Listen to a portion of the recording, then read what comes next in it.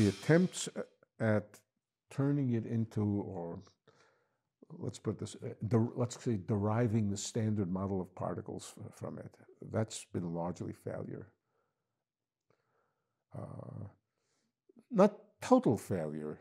It is true that some of these theories look a good deal like the standard model, but they're not. They're not. So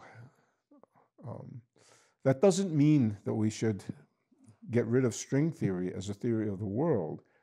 It means we should just be honest with ourselves and not be content with something that doesn't work, and not tell the media. Incidentally, most of my friends who are string theorists don't go around proselytizing for it in the media and so forth. They don't. But somehow,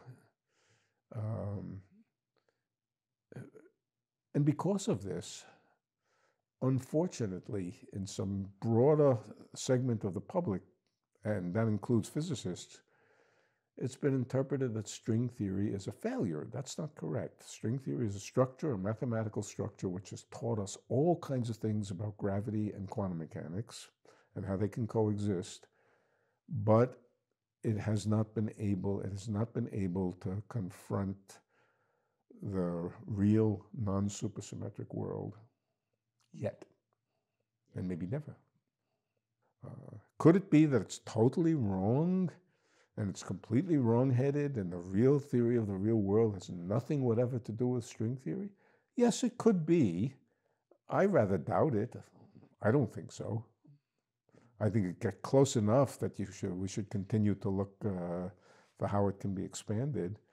But you know, I'm 84 years old. I also have the baggage of my first contact with string theory was 1969, and as one of the so-called fathers of the subject, I have a proprietary interest in it. So you shouldn't take from me if I say that that I think maybe it can work in some expanded form.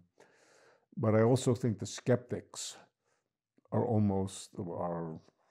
way off base in what they say.